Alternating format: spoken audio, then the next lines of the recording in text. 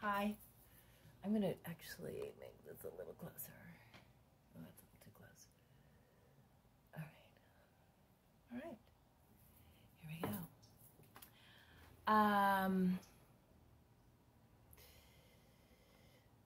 Pathwork Lecture number 12. Spirit at Work. Life in the spirit world. I bring you divine blessings, my dear friends. One hears people say again and again, if God exists and there is indeed a divine order, how can it be that so many terrible things happen on earth? You all know, you have all learned that human beings forge their own destinies. That you have to carry such heavy burdens is the result of breaking spiritual laws, often unconsciously. Still, this will not sufficiently explain to you events like wars in which, through the decision of a few, many who seem innocent have to suffer a heavy fate. To this I have a reply. First of all, even in mass or group disasters, an individual will never need to experience anything that does not fit into his or her own destiny. Second, every person, except those very few who have already reached a higher state of purification, is also sharing the responsibility for wars and other mass disasters. Not only the politicians or those few who visibly or publicly shape our world history are to be made responsible for wars, but every single person who, with impure thoughts and emotions, pollutes the cosmic reservoir. And this, one day, must have its effect. So each thought of hate, of separation, of egoism, of injustice, of discrimination, of wanting more for oneself than one's neighbor, in short, each thought that breaks God's laws, is a building block in that enormous spiritual structure, war, which must first be formed in spirit before it can manifest destruction on the material plane. So if only a small part of humankind sowed the seeds of peace, wars would not exist in spite of a few unscrupulous politicians. Let me read that sentence again because we're living through such a strange time that it's important. So if only a small part of humankind sowed the seeds of peace, wars would not exist in spite of a few unscrupulous politicians. Most people, including my friends here, harbor thoughts of anxiety, and if not, thoughts of hate, then of mistrust and separation as such between one group and another. And all of these violate the law of brotherhood. And each thought of this kind, each emotion, is a significant contribution to the outbreak of war. So this does not apply to thoughts and feelings only, or to individual reactions to general political issues and opinions, even when people are free of false reactions concerning society in general, but react in their private lives in erroneous negative ways. This energy will contribute to precipitate a war or another mass catastrophe. Only when you purify yourself from within, cleanse your emotions and thoughts, and so best fulfill your destiny wherever you are placed, can you also become a carrier of peace. Indirectly, by living spiritually, people can do more for or against war than politicians or statesmen, my dear friends. Question yourself honestly. Question yourself honestly. Feel into it. Examine yourself when you send out what you send out, perhaps until now unconsciously. Such poison that aids and abets the powers promoting war. Look at some of your fellow humans with whom you might have difficulties. They might have hurt you. You cannot get over it or understand it. Yet try looking at the issue from another point of view. Try to see that the other person has perhaps reacted to you only from blindness, ignorance, and a great inner insecurity, erroneously attempting to protect himself. Consider how often you have had a similar reaction yourself and may have wounded a fellow human being, not because you wanted to, but because in your own blind insecurity, you thought that this was the best way to protect yourself. To the extent you do this yourself, it will be inevitably done to you by others, although not always by the same person. To the extent you recognize and understand this state of affairs, you will recognize the so far inexplicable behavior of the other for what it is, just in the way I have explained here. So with this understanding, the hurt will leave you, and then the understanding for the other party will increase steadily because you have experienced it yourself, and it has become part of your consciousness. From the understanding comes empathy, and that is the way of love. And with it, you build your happiness. You gain knowledge and wisdom. You fulfill your life and so contribute to the cause of peace. Complete the little task, my friend. Every single one of you, take it seriously, not superficially. And then you will feel a great liberation. You will free yourself of a burden. So try not always to focus on yourself and your pain. Try to see the other. Forget yourself for a moment. Attempt to understand the other in the scene I explained before. See his pain and not yours. See his insecurity and not yours.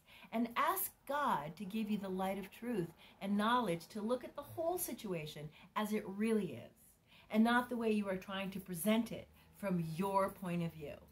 And I can promise you, my loved ones, that if you are truly desirous to understand the need and the loneliness of the other, then you will not experience his erroneous acts as painful to you.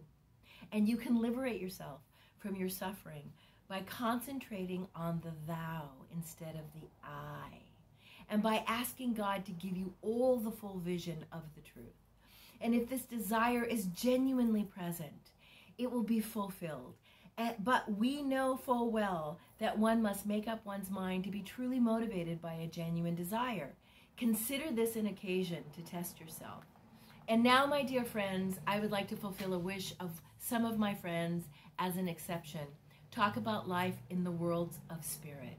And I will come back to it in the future when the opportunity arises, because in this short time, I can only say a little about the immeasurable complexity of the spirit worlds and their different conditions and interrelationships. When human beings hear about the spheres of the beyond, they often think that all of this is too much like conditions on earth, and they cannot believe it. But truly, my dear ones, everything you have in your world is also in the spiritual world, and much more. For earthly objects are only a reflection and imitation of the corresponding spiritual things.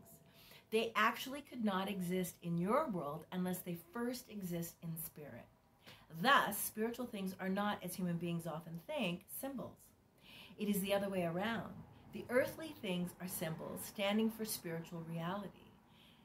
There is much material in this to meditate upon. However, the things of the spirit world are in a different relationship to the spirit entities than what an earthly thing, an earthly landscape is to human beings. In the spirit world, the landscape or objects are the mental expression, the products of the mentality of the respective spirit being. In the human world, the objects or landscapes seem to have nothing to do with the individual. They are perceived to exist independently of the individual, purely functional, if I may say so. Of course, for human beings, this is difficult to understand, but in time, your knowledge will increase. There are infinite number of spheres, from the highest and purest to the deepest and most impure. Let me read that again. There are infinite number of spheres, from the highest and purest to the deepest and most impure, with, for you, unfathomable gradations in between. Not all beings who are no longer subject to the incarnational cycle are already in the highest spiritual spheres.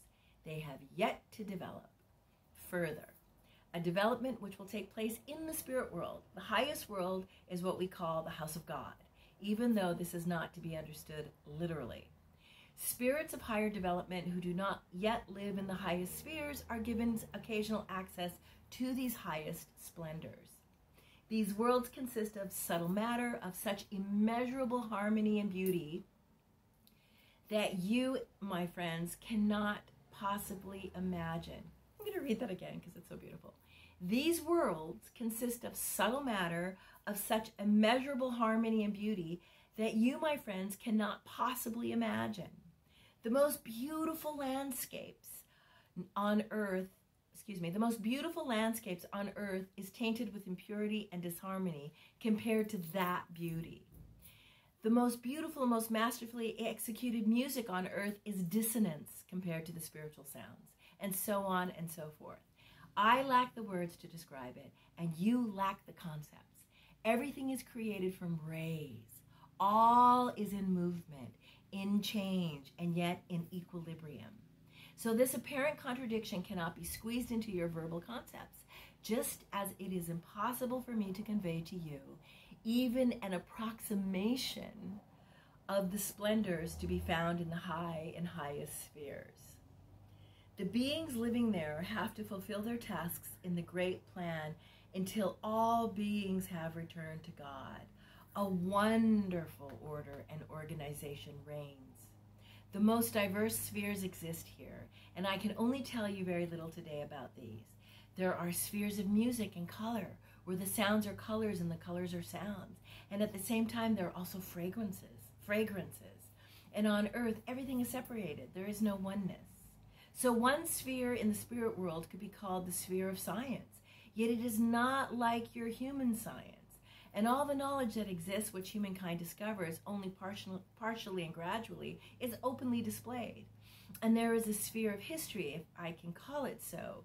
It does not merely deal with the history of the earth, but also the history of creation. And here everything can be observed. You only have to imagine a movie, and everything is etched in that breath of God, and you can review it again. Spirits sufficiently advanced in their development and having a specific interest may take on a particular task. They are then guided to this sphere by expert spirit beings. And with their help, they study for some time to learn what is necessary and advantageous for the chosen task. They learn the plan of salvation, the history of creation, and all that pertains to it.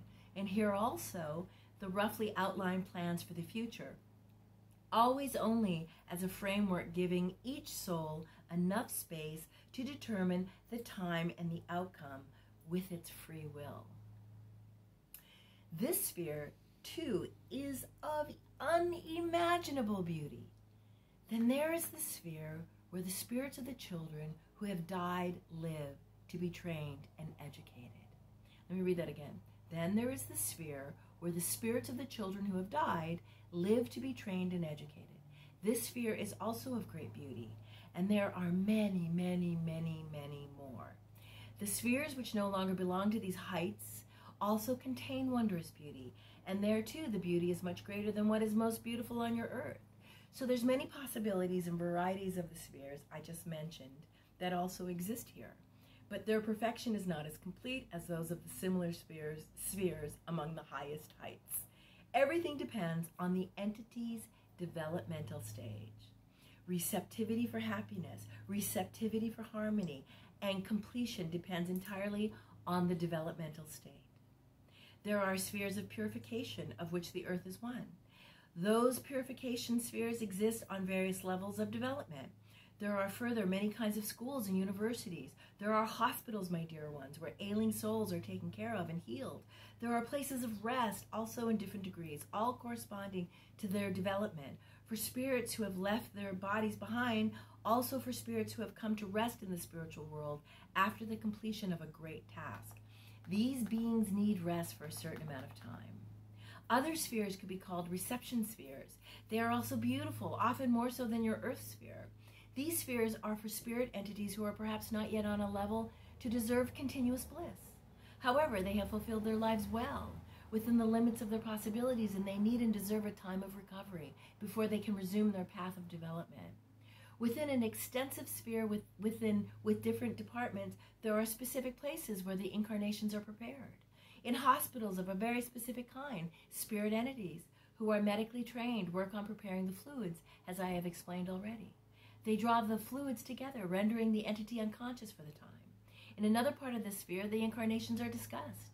And here, specifically trained higher beings know exactly the laws and the past incarnations of an individual soul and have studied the load still needed to carry the merits, the abilities, what has been completed, and what still remains.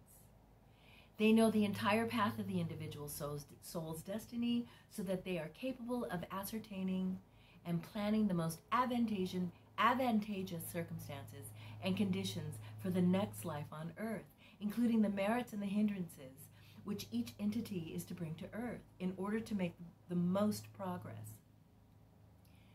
The being who is about to be incarnated discusses the coming life with the higher beings and speaks his wishes and listens to advice. Then there are the different spheres of purification and gradations, each according to developmental stages. In the future, I will talk more about how the destinies of the entities unfold, how the unfoldment influences the purification process, and in what this process consists. And then you will understand the functions of the different spheres of purification.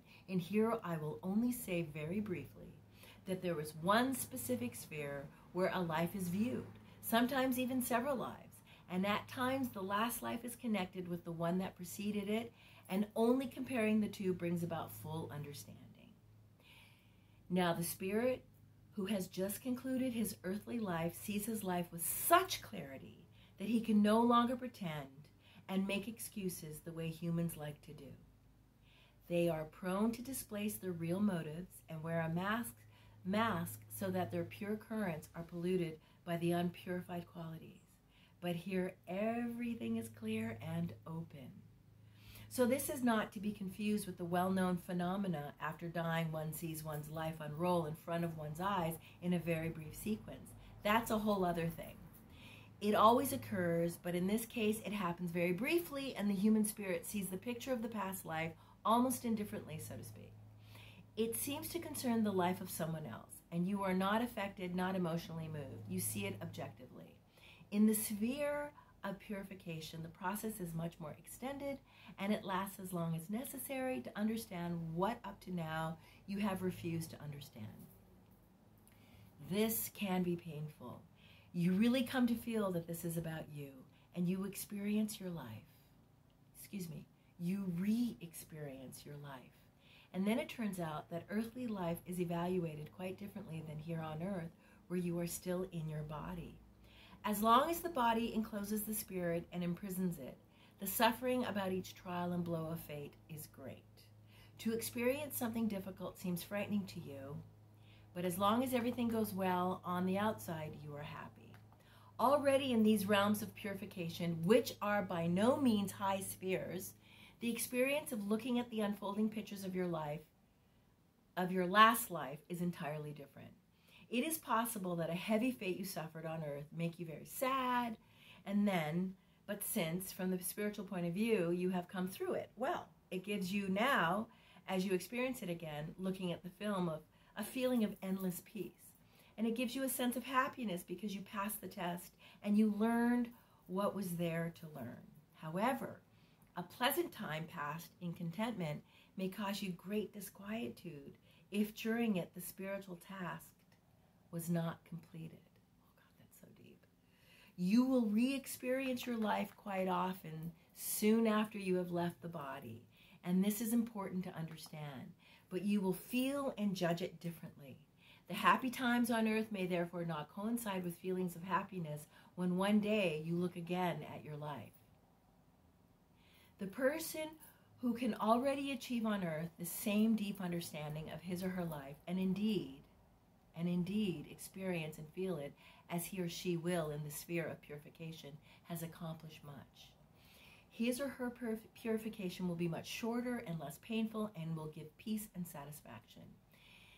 This is the truth behind the human misunderstanding that the person who carries the heaviest burden on earth can experience great joy in the spiritual world and vice versa. Now, I do not say that this will always happen. A person may not meet a difficult fate well and may not prove himself worthy during periods of good fortune, working even more actively on his spiritual development. But this is rarer. Let me read that again. That was a little confusing. Now, I do not say that this will always happen. A person may not meet a difficult fate well, and he may not prove himself, but only become more embittered and more separate from God Another person may prove himself worthy during periods of good fortune, working even more actively on his spiritual development. But this is rare. Fully experiencing a heavy fate often already brings an advancement and an evening out of karmic debts, and helps to undertake your further development with a diminished burden. So, in the purification sphere, you see your past life from a point of view which often is completely different from the earthly perspective. And this point of view corresponds to the truth. Again and again, we must observe sadness and remorse. So many beings regret, and remorse, as so many beings regret what they did not react. Let me read that again. At this point of view corresponds to the truth. Again and again, we must observe sadness and remorse as so many beings regret that they did not react differently in this or that situation. And again they ask themselves, why was I not able or willing to see this? Now it all makes sense. Or, why did I not understand the help that was offered? Why did I close myself against it? Why did I not want to see the true meaning of life, fulfilling the task for which I came? And why did I refuse to believe that this life was not the only reality? That there is more to it? And why did I refuse to believe that this life was not the only reality, that there is more to it, that it was only a link in the chain? And much of what the person has pushed away as unimportant or accidental becomes clear in this phase of purification. Deep within the spirit entity will understand the causes. The meaning will open up clearly from this life, the meaning will open up clearly from these life scenes, which do not only reflect the outer life, but also the soul currents and reactions. You will understand that it was you who refused other choices because they were too comfortable, preferring to convince yourself that everything is senseless anyhow. So why do anything at all? You human beings do not want to make the effort involved in developing yourselves, and often you, or at least a part of you, refuse to accept this fact. Some spheres serve to train the spirits for tasks in the spirit world that are concerned with human spirits and much more. Special spirits are trained to be what one may call mission spirits. They are divided into different groups. So let us take a misfortune on earth, for example, a train accident. It is not the task of these mission spirits to protect those who are destined not to die. This is always the task of the guardian spirit. The mission spirits fulfill the task of receiving the beings who come to us so suddenly and completely unprepared. Other mission spirits are specifically trained to receive people who die in a different way, to lead them and offer them help. And another kind of mission spirit go from time to time into the depths, into the spheres of darkness, to bring light and help certain beings if their attitude warrants it. So if the outlook of these entities changes, the mission angels can lift them to the higher spheres. And other specialists among the mission spirits take care of those who have left their bodies in a state of complete unbelief. And they offer them help and guidance, which these entities can accept or reject with their free will. There are many, many, many more possibilities. I have given you only a very small general outline and a few examples. And certainly for those friends who have not yet occupied themselves with spiritual questions, all this must seem strange and peculiar. The understanding can come only when the internal obstacles are eliminated and self-knowledge has come about. When you are willing to examine yourself honestly as to whether there still remains any resistance against accepting these truths, again and again we observe the resistance. It may be, as I said before, that people shy away from knowing themselves truthfully, developing themselves on the path, overcoming the resistances. Rather, they push away what is unpleasant to recognize in themselves. Yet this is a requirement of spiritual development for everyone, not only for those who stand at the beginning of the path. And it may also be that the shrinking away is caused by the fear of disappointment. It is a fear that perhaps it cannot be this way, a fear to hold on to the hope that this difficult life is not the last, not the only one and final. So this is another attitude that may be at the bottom of the resistance to accepting the greater reality. Both motivations can exist simultaneously in the same person. Faith is higher understanding. Faith is knowing, and this knowing is grace. Grace has to be earned. Grace has to be earned. It is earned when the person's goodwill becomes manifest and conquers the unconscious cross currents which attempt to deny the truth. For if the person's goodwill does not relax, the unconscious negative currents will eventually penetrate into consciousness. So here they can be dealt with, transformed, and thus aligned with the outer good intention. If the intent to know and overcome one's lower nature is decisive, the basis for receiving the grace of deeper knowledge and experience of reality is established. For your earthly world is not the reality, my friends, but the spiritual world is imperishable and the only truth you can always hold on to. Now, my dear ones, I have given enough for today. I would like to say to all of you that we are happy if you progress and persevere on this path. And all of you receiving the blessings of God, be in peace. Walk your path with courage and knowledge that all of your efforts are of the greatest benefit. Nothing that you undertake in the spiritual realm can dissolve or will ever be in vain. Nothing. And again, God's blessing goes out to you and to all my friends, close and far. Be in God.